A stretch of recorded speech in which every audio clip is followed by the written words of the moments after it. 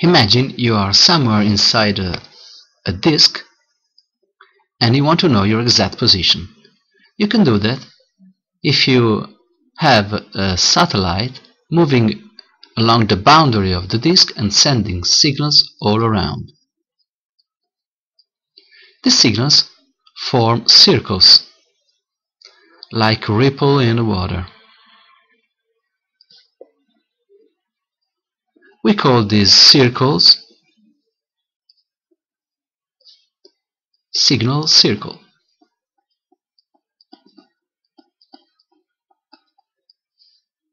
Among them, there is a special circle, the one who gets P in the position.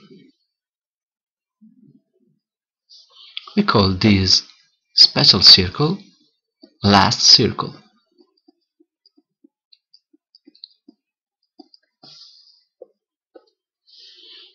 The signal sent from satellite A carry information. The first one is the position of the satellite when the signal was sent.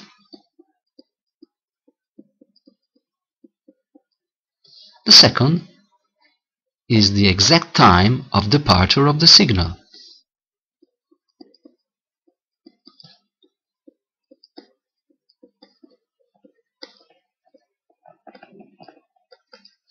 When the signal gets P, that is the receiver in his position, the receiver from his watch can find the time of arrival.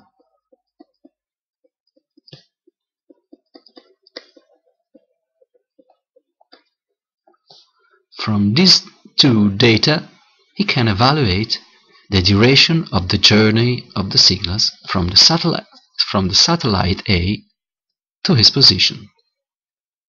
If he knows the speed of the signals, he can also evaluate the radius of this last circle. So now he knows that he is somewhere inside the disk, but on this circle. Of course, it's not enough. The receiver, to find his exact position, needs another satellite, at least another one. So this is the position of the receiver.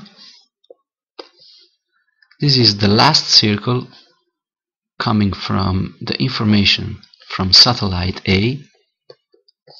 Now let's imagine there is another satellite, satellite B. If the receiver repeats the same process with the signals from satellite B, he will find another last circle, like this. And now he can say that his position is exactly where these two circles cross, here. With a little bit of math, he can compute his exact position.